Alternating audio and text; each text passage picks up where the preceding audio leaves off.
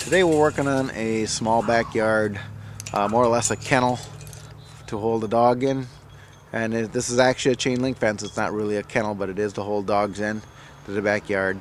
Not a huge job. It's only like maybe 70 feet total. As you can see behind us, all our posts are in. We drove those in. Well, the way I like to do it is go through and put them all on first and then go back and tighten them all down.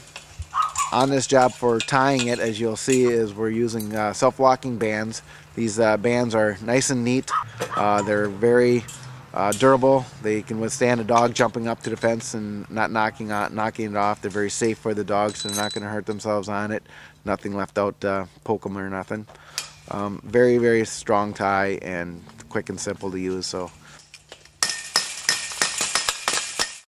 they'll be in and out of this job so quick. It's just nice to be able to get a job done nice and quick. You got to get the jobs done quick. Profit is a big, it's hard to come by nowadays, and there's not that many jobs out there that can get you a lot of profit, so you have to get the jobs done quickly.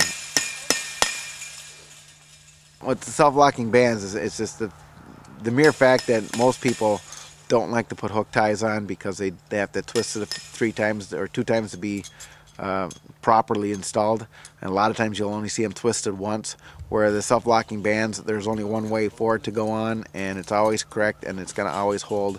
Where on a hook tie, if you do not hook it with a full twist or 2 full twist, it can easily be knocked off by a dog jumping against it, snow piling up against it, and when you don't tie a job correctly, the top rail is going to get bent a lot quicker sooner, because some ties will come off and some won't, and it pulls the top rail down in the middle.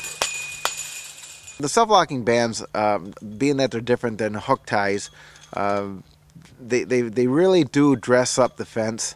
They lay flat against the post, or they're actually look attractive, I think, in the sense that a wire just twisted around and sticking out, tail sticking out. So they do make a nice, really neat appearance, a professional look in the backyard.